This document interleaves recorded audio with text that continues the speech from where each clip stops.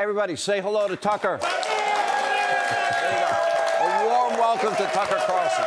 Anyway, thanks, Tucker. We appreciate it. Great show. Welcome to Hannity. We are back with our live studio audience. And tonight, big announcement. The Biden administration is now breaking one record after another, not one of them in any good way.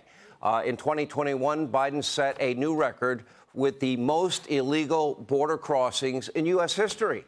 Then in 2022, yeah, right? In 2022, he broke his own record with even more illegal border crossings. And guess what? This year, Joey's on pace to do it once again with a whole new record high. But according to the most idiotic people that work in the White House, Joe Biden, he's not at fault. It's not his problem. We didn't have this problem in the last administration.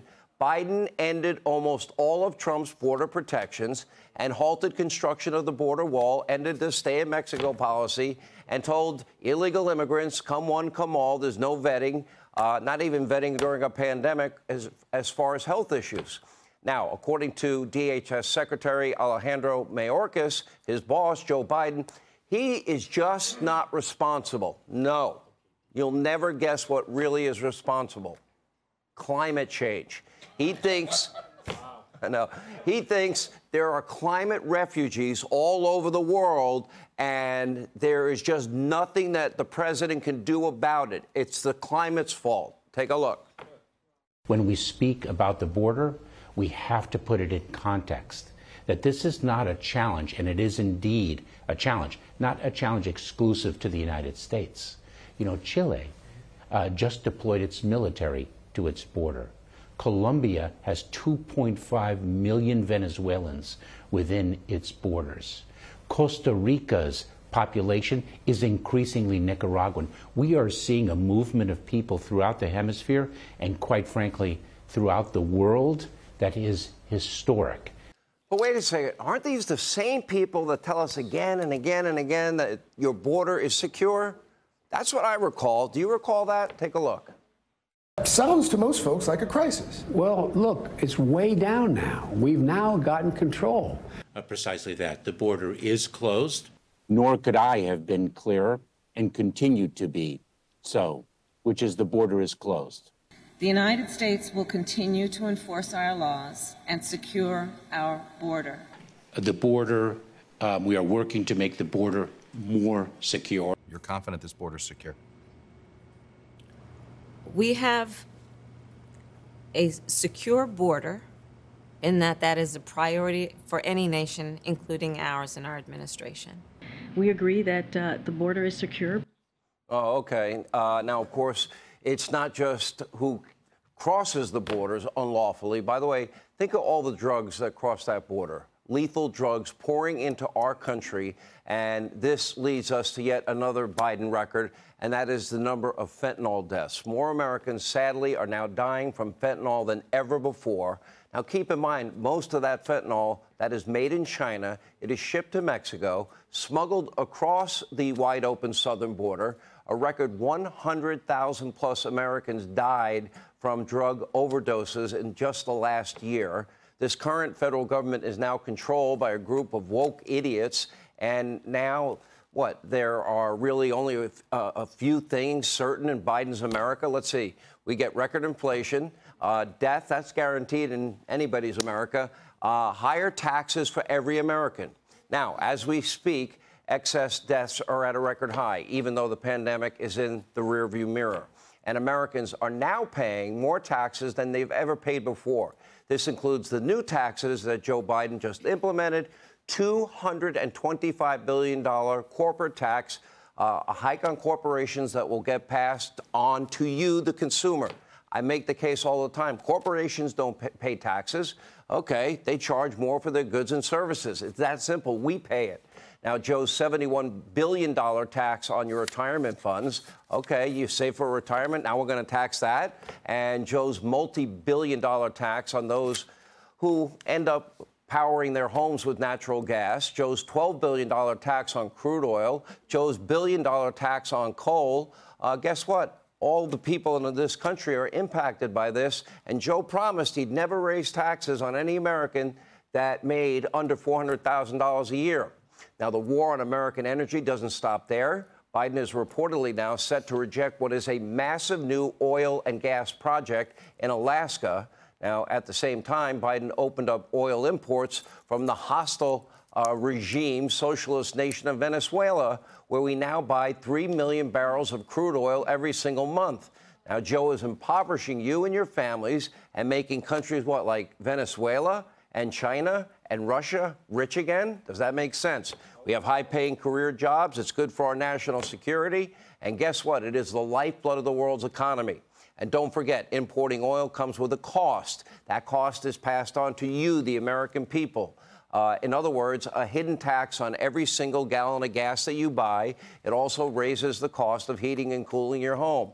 And now yet another tax hike after blasting Republicans over that secret plan to upend Medicare. Remember during the State of the Union address? Biden now wants to increase taxes on Medicare. So it turns out Joe Biden was right. There were people in Washington with a secret plan. It was him. He has a secret plan to increase the costs on Medicare. At the very same time, Joe wants to give government workers what it will be the largest pay increase in 43 years. By the way, if you work for the government, you already make more money on average than people in the private sector. Now, of course, Biden already gifted $36 billion of your dollars to the Teamsters Union to bail out their badly managed pension fund. It was the largest private pension bailout in the history of the country. But what is a few $billion among friends, right? Keep in mind, the Teamsters Union, they extort blue-collar workers. They then donate that money to elect Democrats like Joe Biden. But today on Capitol Hill, the Teamsters Union president accused Republican Senator Mark Wayne Mullen of being greedy. Why? Because Mullen owned a family business. Take a look. What job have you created? One job, other than sucking the paycheck out of somebody else that you want to say that you're trying to provide because you're forcing them to pay dues? And no, we don't force them. Senator, you've asked the question. You're out of line. Let him man. answer Actually, the question. I haven't, and don't tell me I'm out of line. You are out of line. Don't tell me I'm out of line. Well, you frame, don't tell me. you frame the statement You like a shut tough your guy. mouth Yeah. because you don't know You're what gonna you're tell me to shut my mouth? Yes, Yeah. I did. Hold it. Yeah. Hold it. Yes, you haven't created a job. We haven't? You haven't been there. You haven't. Sure we have. You haven't. Sure we have. Tell me one job that you created. What are you talking about? Be specific. You're an What do you mean? employer? No, we're not You an employ employer. people? No, but you know it's funny. So, no, then hold on. Then that's we create not creating opportunity. jobs. We create opportunity because we Sir, that's not- hold greedy CEOs That's like yourself not- accountable. You're calling me a greedy CEO. Oh yeah, you are. But he didn't create a single job. He couldn't answer that question. Now, that brings us to someone even more entitled and more sleazy in Biden's orbit, and that is his own son, Hunter Biden. Now, the president's son is...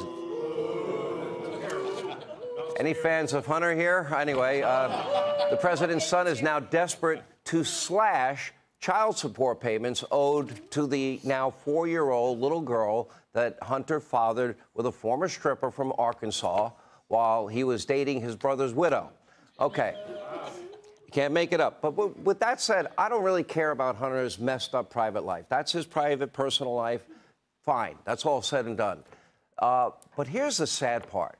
There's not one member of the Biden family that is willing to recognize this 4-year-old little girl in any way. They all pretend like she doesn't exist. You know, aside from court-ordered child support that Hunter is forced to pay out, this girl is precious and she is innocent. And Joe, the president, and Jill, his wife, what, they don't have it in their heart to even want to meet their own granddaughter? But now, if Hunter wants, a reduction in those payments, he's going to have to prove that he has financial hardship in a court of law, which might be hard since Hunter is reportedly selling his amateur paintings, I call them portraits of a crack addict, for up to $500,000 apiece. Now, why would anyone pay that much for a terrible paint-by-numbers amateur painting? I don't know, but there are people that are buying them, but they won't tell us who's buying them. Okay, probably someone where, is paying for access to his father. Look, the Biden family reeks of corruption, incompetence. It's not just Biden's age and mental and cognitive decline. His presidency has been a train wreck, and that's why even Democrats, they are very hesitant to support Joe Biden for a second term. Take a look. Would you support President Biden running for re-election in 24? If he runs for re-election, sure. In that same vein, are you going to endorse Joe Biden if he runs for re-election?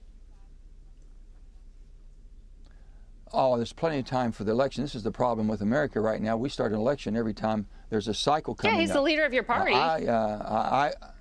No, the bottom line is let's see who's involved. Let's wait until we see who all the players are. Let's just wait until it all comes out.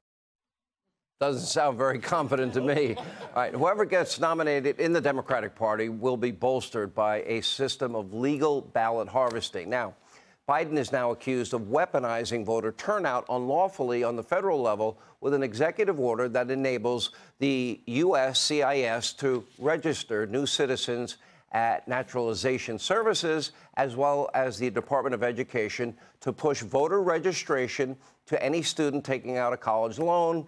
And that's not all. The Justice Department is now getting voter information to federal prisoners. That's what they get. They get to vote from jail. Put it in a Dropbox.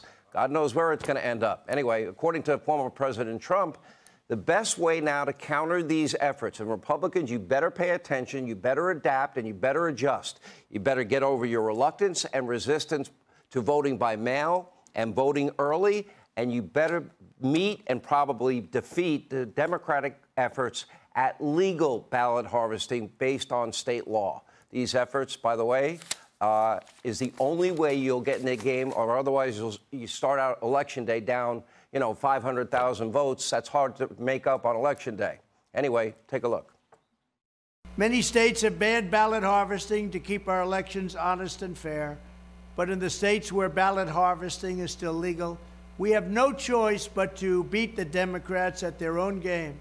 It's very simple. Either we start ballot harvesting, or you can say goodbye to our country. You can just wave goodbye, because Democrats would win every single election. We have to get smart. With your help, we will master the Democrats' game of ballot harvesting, and we will win back the White House from Joe Biden and the people that are destroying our country. They're absolutely destroying America.